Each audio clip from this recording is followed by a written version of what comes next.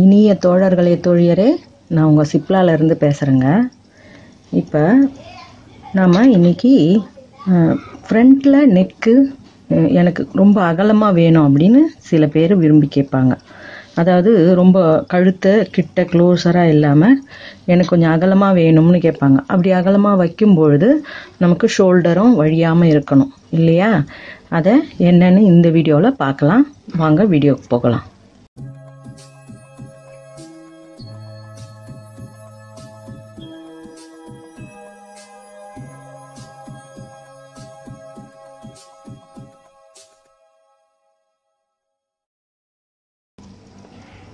இப்போ நாம் இந்த ப்ளவுஸை ஃப்ரண்ட் நெக்கு அவங்க கேட்ட மாதிரி நம்ம கரெக்டாக வச்சுருக்கோம்.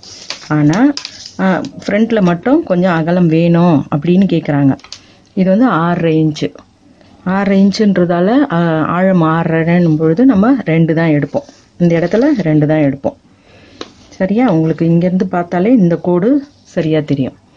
இந்த 2 இன்ச்சு நம்ம எடுக்கும் பொழுது அவங்களுக்கு இந்த 2 இன்ச்சில் வேண்டாம், எனக்கு நல்லாவே ஃப்ரண்ட்டில் மட்டும் அகலம் வேணும் அப்படின்னு கேட்குறாங்கன்னா நாம் அந்த அகலத்தை முதல்ல வரைஞ்சிக்கணும்.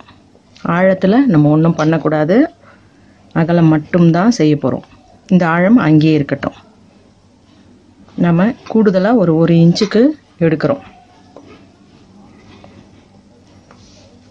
இப்போ இந்த அகலத்தை கட் பண்ணுறோம்.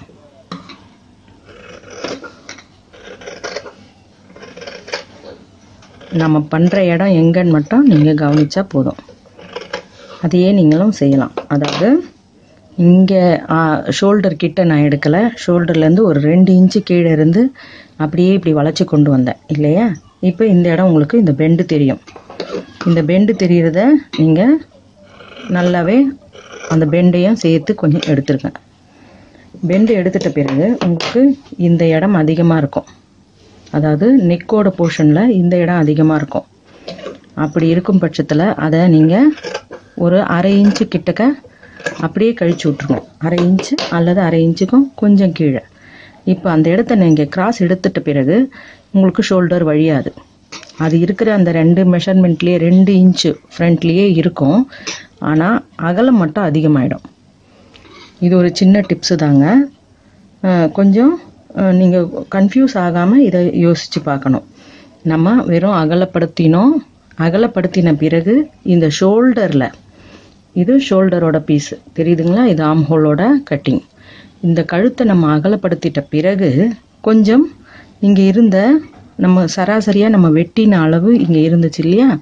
அதை நம்ம ஒரு 1/2 இன்ச்சு கிட்டக்க கழித்தோம். இங்கே எடுத்தது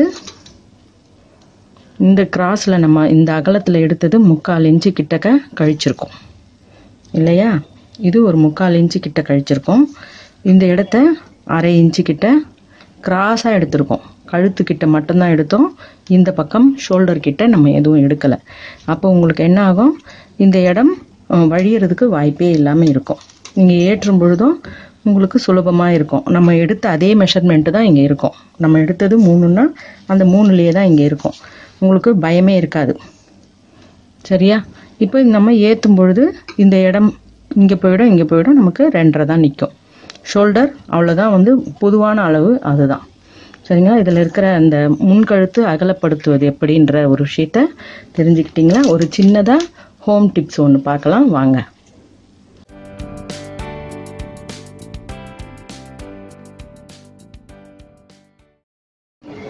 இப்போ மண்பானை சமையலில் என்னென்ன எப்படி ஆரம்பிக்கணும், எப்படி செய்யணும்னு நிறைய தோழிகள் கேட்டிருந்தாங்க. அவங்களுக்காக இந்த டிப்ஸு சொல்கிறேன். நம்ம வாங்கின உடனே மண்பானையை இரவில் நல்ல ஒரு தண்ணி நிறைய ஃபுல்லாக பிடிச்சி வச்சுருங்க. இல்லை ஒரு பக்கெட் தண்ணியில் முக்கி வச்சுருங்க. காலையில் எழுஞ்சி அதை ஃபுல்லாக நல்ல நார் போட்டு தேய்ச்சி சுத்தம் பண்ணி எடுத்துருங்க. அதில் ஒன்றும் அப்படி இருக்காது. மேலே செம்மண் பூச்சி இருந்ததுன்னா அது வந்துடும். அதுவும் இல்லாமல் நம்ம புதுசாக உபயோகப்படுத்தும் பொழுது அதில் நம்ம ஊற்றுற தண்ணி மொத்தமாக இழுத்துக்கும். அதனால தான் அந்த மாதிரி நம்ம முன்கூட்டியே தண்ணியை இழுக்கிற மாதிரி ஒரு ப்ராசஸ் பண்ணிடுறோம். வேறு ஒன்றுமே இல்லை. மண்பானை வாங்கும் பொழுது முக்கியமான ஒரு விஷயம் கவனிச்சுக்கோங்க. அடியில் இந்த மாதிரி ஃப்ளாட்டாக இருக்கிற மாதிரி வாங்கினீங்கன்னா நீங்கள் இப்படி வச்சா உட்காரணும். இந்த மாதிரி இருந்துச்சுன்னு வச்சுக்கோங்க, ஃப்ளாட் இல்லாமல் அப்படியே சரிவாக இருந்தது, குண்டாக இருந்ததுன்னா நமக்கு வைக்கிற இதில் உட்காராது, ஆடிக்கிட்டே இருக்கும் இல்லையா? அது மாதிரி இருக்கும் பொழுது நீங்கள் சமைச்சி கொண்டு வந்து வைக்கும்போது இந்த மாதிரி ஒரு, அது பேர் என்ன, கல்வாடுன்னு சொல்லுவாங்க பேச்சு வழக்கில், பிரம்மணன்னு சொல்லியிருக்காங்க எங்கள் பாட்டி. அந்த மாதிரி ஒரு இதுவை வாங்கி நீங்கள் அதில் இப்படி உட்கார வச்சிங்கன்னா நீங்கள் என்ன சமைச்சு வச்சாலும் ஆடாது. இதில் முக்கியமாக நீங்கள் பானை வாங்கும்போது கவனிக்க வேண்டிய விஷயங்கள் தான். இப்போ நான் எடுத்திருக்கேன் பாருங்கள், பொங்கலுக்கு பயத்தம்பருப்பும் பச்சரிசியும் எடுத்திருக்கேன் இல்லைங்களா? இது வந்து ஒன்றரை கிளாஸ்.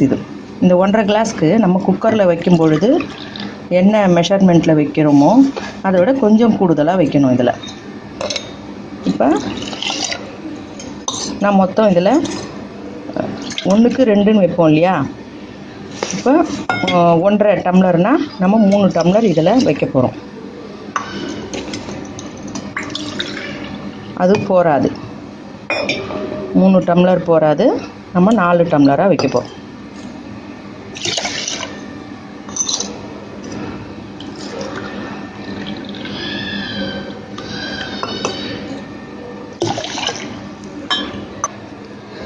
இதிலேயே நமக்கு தேவையான பெருங்காயம் துண்டுகளை போட்டுக்கலாம். உப்பு வந்து பாதி வெந்த பிறகு தான் நான் போடுவேன், முதல்லையே போட மாட்டேன். ஏன்னா வேகிறதுக்கு கூடுதலாக நேரம் எடுக்கும். உப்பு முன்னாடியே போட்டுட்டோம்னா, பாதி வெந்த பிறகு போட்டோம்னா அந்த அளவுக்கு டைம் ஆகாது.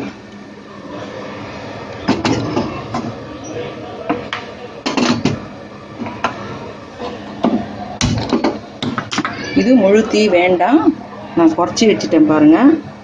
முழு தீ கிடையாது, குறைவான தீ தான். இப்போ இந்த தண்ணி இவ்வளோ இருக்குது இல்லைங்களா? இந்த கோடு அளவுக்கு நமக்கு தண்ணி இருக்குது, உள்ளே பார்த்தோம்னா தெரியும். அது நமக்கு கொஞ்சம் தீ விட்டோம்னாலும் இந்த மண் பானையோட ஸ்மெல்லு தான் வருமே தவிர உங்களுக்கு தீ அந்த அளவுக்கு உரைக்காது. அதனால் நாம் முதல்லையே சிம்மில் வச்சுட்டு மேலே ஒரு தட்டு போட்டு மூடி வச்சுட்டோம்னா அது அப்படியே நிதானமாக வெந்துக்கிட்டு இருக்கும். ரொம்ப டைம் எல்லாம் ஆகாது. இந்த கொதி வர்ற நேரம் மட்டும்தான், இந்த தண்ணி கொதி வர்ற நேரம் மட்டும்தான். அதுக்கு பிறகு உங்களுக்கு அந்த அளவுக்கு நேரம் எடுக்காது. இது வந்து ரொம்பவே பொங்காமல் இருக்கணும் அப்படின்னும் பொழுது கொஞ்சமாக எண்ணெய், ஒரு 2-3 சொட்டு எண்ணெய் அல்லது ஒரு ஸ்பூன் எண்ணெய் விட்டுக்கோங்க. அது வந்து ரொம்ப பொங்கிக்கிட்டே இருக்காது, அதுக்காக தான். 10 நிமிஷம் தாங்க ஆச்சு, அதுக்குள்ளேயே பொங்கியும் வந்துருச்சு, சாதமும் வேக ஆரம்பிச்சிருச்சு, தண்ணியும் குறைவாயிடுச்சு பாருங்க. இப்போ திரும்ப நமக்கு தண்ணியும் இல்லை அதில், அப்படியே நமக்கு தண்ணி பத்தலை அப்படின்னு சொல்லும் பொழுது நம்ம திரும்ப பக்கத்தில் கொஞ்சமாக சுடு தண்ணி வச்சு அதுக்கப்புறம் தான் அதில் சேர்க்கணும். பச்சை தண்ணியை சேர்க்காதீங்க. ஆனால் இதுவே போதும்னு நினைக்கிறேன். இருந்தும் அப்படி பத்தாத பட்சத்தில் இன்னுமுமே உங்களுக்கு ரொம்பவே கொல கொலன்னு வேணும், சாஃப்டாக இருக்கணும் அப்படின்னு நீங்கள் நினச்சிங்கன்னா இன்னுமுமே கொஞ்சம் தண்ணி பக்கத்தில் சூடாக வச்சு கொதி நிலையில் எடுத்து அதில் நீங்கள் சேர்த்துக்கோங்க. இப்போ இந்த மாதிரி அரை வேக்காடு வந்துருச்சு இல்லைங்களா? அரை வேக்காடு வந்த பிறகு நம்ம தேவையான அளவு அதில் உப்பை சேர்த்துக்கலாம். இப்போது கண்டிப்பாக வந்து தண்ணி போராது, நம்ம மூடியே தான் வச்சுருக்கணும். மூடியே வச்சுருந்தோம்னா சரியாக இருக்கும். கொஞ்சம் நம்ம நடுவில் திறந்து பார்க்குறதால கண்டிப்பாக தண்ணி போராது. கொஞ்சம் சுடு தண்ணி வச்சு மிக்ஸ் பண்ணிக்கோங்க. மரக்கரண்டிகளை வாங்கினீங்கன்னா உடனே அப்படியே பயன்படுத்திடாதீங்க, அதில் ஷைனிங்காக வார்னிஷ் சேர்த்துருப்பாங்க. நம்ம அதையெல்லாம் நல்லா தேய்ச்சி கழுவிட்டு, ஒரு தடவைக்கு பல தடவை கழுவணும். அது ஒரு 5-6 முறை நீங்கள் தேய்ச்சி கழுவி அதுக்கு பிறகு பயன்படுத்துங்க. இது நம்ம மூடியே வச்சுருந்தோம்னா ஒன்றும் பிரச்சனை இல்லை, நல்லா வெந்துடும். நம்ம மூடி போடாமல் இருக்கிறதால இத்தனைக்கும் இது சிம்மில் தான் இருக்குது, நம்ம அதிக அளவுலலாம் தீ விடலை. கொஞ்சம் அப்படியே இதுவாக சாப்பிட்றவங்களுக்கு இது ஓகே. ஆனால் இன்னமுமே பஞ்சாகணும், இன்னமுமே சாஃப்டாக இருக்கணும் அப்படின்னு நினைக்கிறவங்களுக்கு இன்னமும் கொஞ்சம் நீங்கள் சுடு தண்ணி வச்சு ஆட் பண்ணிக்கலாம். நமக்கு தாளிக்கும் பொழுது தேவையான அளவு நெய்யோ எண்ணெயோ, சன்ஃப்ளவர் ஆயில் விட்டாக்கா ரொம்ப தேவைப்படாது. இப்போ மிளகு போடும்பொழுது கூட நீங்கள் வெடிக்கும், ஆனால் நீங்கள் ஒன்றும் பாதியமாக கொஞ்சம் ரெண்டாக உடச்சி போட்டிங்கன்னா ஒன்றும் ஆகாது.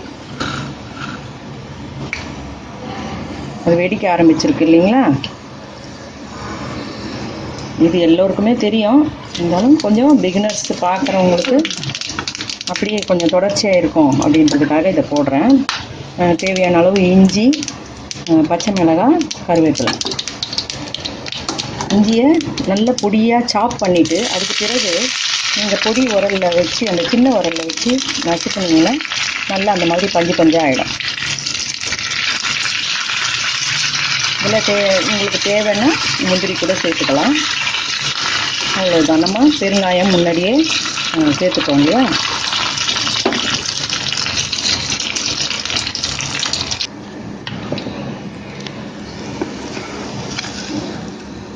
உங்களுக்கு இந்த வீடியோ பிடிச்சிருந்தா எனக்கு லைக் கொடுங்க, கமெண்ட் கொடுங்க, ஷேர் பண்ணி சப்ஸ்கிரைப் பண்ணுங்கள். பெல் ஐக்கான் அழுத்தினீங்கன்னா நான் போடுற வீடியோஸ் உங்களுக்கு தொடர்ச்சியாக கிடைக்கும். மிக்க நன்றி. வணக்கம்.